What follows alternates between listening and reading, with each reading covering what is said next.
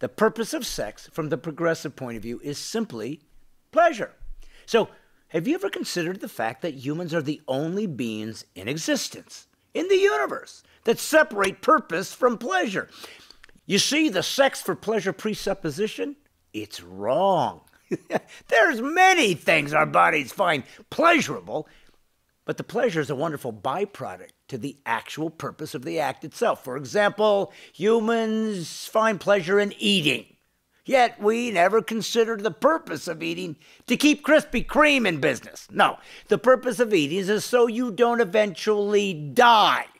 Now, some people find pleasure in running, which is sick and twisted and pathetic, but who am I to judge?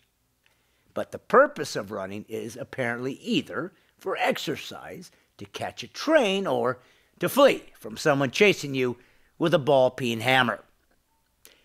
Parents find pleasure in watching our kids in a preschool play, even though the purpose of attending the play is to avoid being the target of their therapy sessions when they reach adulthood and are lamenting that their parents never showed up to watch their interpretation of a rutabaga in their tribute to funny-sounding vegetables school play extravaganza. But conservatives and progressives also see humans differently as well. See, the progressive sees humans as glorified animals that got too big for their britches and became self-aware. You see, animals have sex, but they do it by instinct for one reason only: to make more animals. We've never observed wild rhinos strapping on rubbers. This is a problem for the neo-Darwinists, by the way, though they usually have a hard time grasping that. If evolution was about survival of the species, then why are humans constantly trying to have sex without having children? Hey, we want our cake without the calories.